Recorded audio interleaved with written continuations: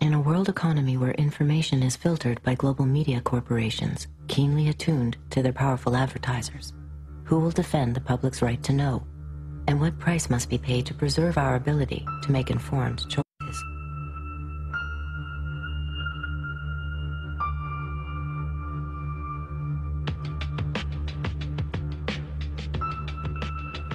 What Fox Television told us was that we were just the people to be the investigators.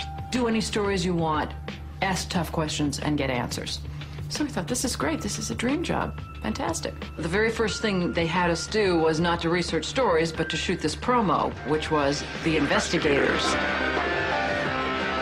Uncovering the truth, getting results, protecting you.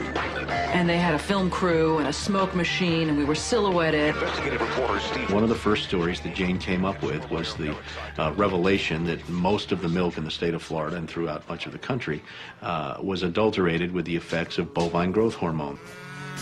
With Monsanto, I didn't realize how effectively a corporation could work to get something on the marketplace. The levels of coordination they had to have. They had to get university professors into the fold. They had to get experts into the fold. They had to get reporters into the fold. They had to get the public into the fold. And of course the FDA, let's not leave them out. They had to get the federal regulators convinced that this was a fine and safe product to get it onto the marketplace. And they did that. They did that very, very well. Posilac is the single most tested new product in history and is now available to you specifically so you can increase your profit potential. The federal government basically rubber-stamped it before they put it on the marketplace. The longest test they did for human toxicity was 90 days on 30 rats, and then either Monsanto misreported the results to the FDA or the FDA didn't bother to look in depth at Monsanto's own studies. The scientists within Health Canada looked very carefully at bovine growth hormone and came to very different conclusions than the Food and Drug Administration in the U.S. did. Monsanto's engineered growth hormone did not comply with safety requirements. It could be absorbed by the body and therefore did have implications for human health. Mysteriously, that conclusion was deleted from the final published version of their report. I personally was very concerned that there's a very serious problem of secrecy, conspiracy, and things of that nature. We have been pressured and coerced to pass drugs of questionable safety, including the rBST. We wrote the story. We had it ready a week beforehand. They'd bought ads. Farmers in the milk industry say it's safe, but studies suggest a link to cancer. Don't miss this special report from the investigator. That Friday night before the Monday this series was to begin, the fax machine spit out a letter from this very high-priced lawyer in New York that Monsanto had hired. It contained a lot of things that were just off-the-wall false, just demonstrably false. But if you didn't know the story and you didn't know how we had gone about producing it, would have scared you as a broadcaster, as a manager. And they decided that they would pull the story and they would just check it one more time. But the bottom line was that there was no factual errors in that story. Both sides had been heard from. Both sides had had an opportunity to speak. 1 week later, Monsanto sent the second letter. And this was even more strongly worded. And it said there will be dire consequences for Fox News if the story airs in Florida. And this time they freaked. They were afraid of being sued, and they were also afraid of losing advertising dollars at all of the stations owned by Rupert Murdoch. And he owned more television stations than any other group in America. And that's 22 television stations. That's a lot of advertising dollars for Roundup, aspartame, NutraSweet, and other products. So we got into a battle. And the first deal was the new general manager. And his name's Dave. And Dave is a salesman, and, you know, he'd pump your hand. How you doing? How you doing? Called us upstairs to his office, and he said, what would you say if I killed this piece? What if it never ran? And we said, well, you know, we wouldn't be very happy about that. And he said, well, I could kill it, you know. And we said, yes, of course, you're the manager. You could kill it. It would never air. And he's hemming and he's hawing and he's back and he's forth. And we couldn't figure out, what is this all about? And finally he blurted out, look, would you tell anybody? You know, I said, I'm not going to lie for you. About a week later, calls us back to the office and says, okay, we'd like you to make these changes. In fact, you will make these changes. We said, well, look, let us show you the research that we have that shows that this information you want us to broadcast isn't true. To which he replies, I don't care about that. I said, pardon me? And he said, that's what I have lawyers for. Just write it the way the lawyers want it written. I said, you know, this is news. This is important. This is stuff people need to know. And I'll never forget, he didn't pause a beat, and he said, we just paid $3 billion for these television stations. We'll tell you what the news is. The news is what we say it is. I said, I'm not doing that. And he said, well, he said, if you refuse to present this story the way we think it should be presented, you'll be fired for insubordination. I said, I will go to the Federal Communications Commission and I will report that I was fired from my job by you, the licensee of these public airwaves, because I refused to lie to people on the air. And it's thank you very much. You'll hear from us right away. Well, 24 hours came and went and we didn't hear a thing. And about a week later, he calls us back, and now we've changed strategies.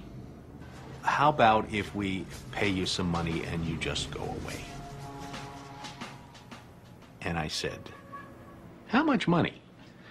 Because, you know, when somebody offers to bribe you like that, I always want to know if it might be worth it. He was going to offer us the rest of our year's salary if we agreed not to talk about what Monsanto had done, to not talk about the Fox corporate response in suppressing the story, and to not talk about the story. Not talk about BGH again, anywhere. Not take the story to another news organization. Just zip up. I said, you mean if I want to go to my daughter's PTA meetings and explain what's in the school milk at the school lunch program? I can't. No. You can never speak about this anywhere. And Steve says, okay, write it up. And I'm like, write it up? What are you talking about? Write it up.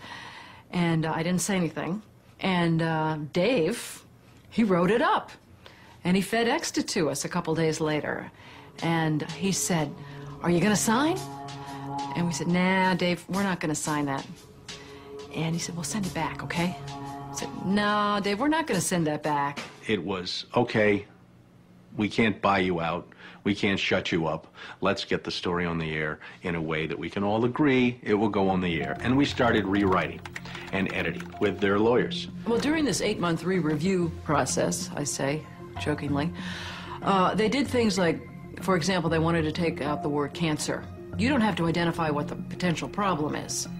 Just say human health implications.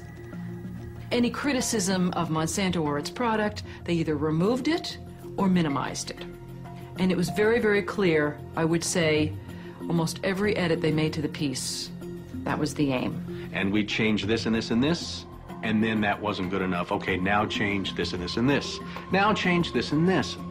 Version after version after version, 83 times. 83 times is unheard of. It doesn't happen. You shouldn't have to rewrite something 83 times. Obviously, they didn't want to put the thing on the air, and they were trying to drive us crazy and get us to quit or wait until the first window in our contract so that they could fire us. They, in effect, announced that they were going to fire us for no cause. Well, this was a little much. And Steve wrote a letter to the lawyer in Atlanta, whose name is Carolyn Forrest, the Fox corporate lawyer. And I said, you know, this isn't about being fired for no cause. You're firing us because we refused to put on the air something that we knew and demonstrated to be false and misleading. That's what this is about. And because we put up a fight, because we stood up to this big corporation, and we stood up to your editors, and we stood up to your lawyers, and we said to you, look, there ought to be a principle higher than just making money. And she wrote a letter back and said, you're right, that's exactly what it was. You stood up to us on this story, and that's why we're letting you go. Big mistake. Big mistake. That says retaliation. You can't retaliate against employees if they're standing up for something that they believe is illegal, that they don't want to participate in.